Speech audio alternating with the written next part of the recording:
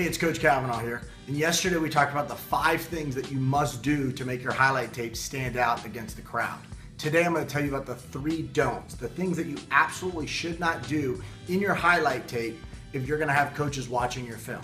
Remember, the goal of the highlight tape is to have the coach interested in you to the point where they invest in you in the long haul. That means watching more game film, talking to your high school coach, reaching out to you.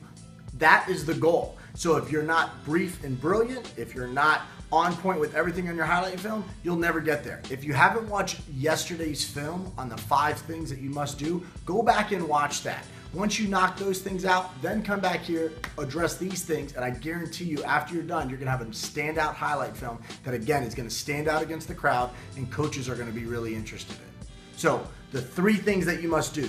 The first one, we want to make sure that there's no effects, okay? This is not a music video. You don't need to be, a Star Trek movie. We don't want to see a kid's highlight film and it slow down, speed up, After Effects, or anything like that. So we talked about the spot shadowing yesterday, making sure that it was before the start of the play so we know where you were. We don't need to see you highlight yourself again right before you make a big hit. A lot of running backs, they'll make the highlight tape to where right when he makes his really big cut and jukes a guy out, he pauses it. And then it makes the kid look bad because we don't see that in full speed. What we want to see you is move in full speed. So no slow motion, no effects. Make sure that we use the spot shadow and make sure that we use it properly. The second thing, no JV or scrimmage film. If it's your highlight tape, it should be your best stuff. And we don't want to see a kid in practice do some really good things that he can't translate to do in the game. Now, there are exceptions to this if a kid doesn't have, a lot of film because he's, not a starter or he's super young and he fits a Division I profile. Those are some things that we'll deal with later. But right now, no JV film, no scrimmage film. We want to see you in a live game. Coaches recruit gamers, and the only way they know if you're a gamer is if you're going to perform on game day. The third and last thing is your music selection. As a coach, when I watch highlight films, I put it on the mute button. It doesn't really matter. I don't really care.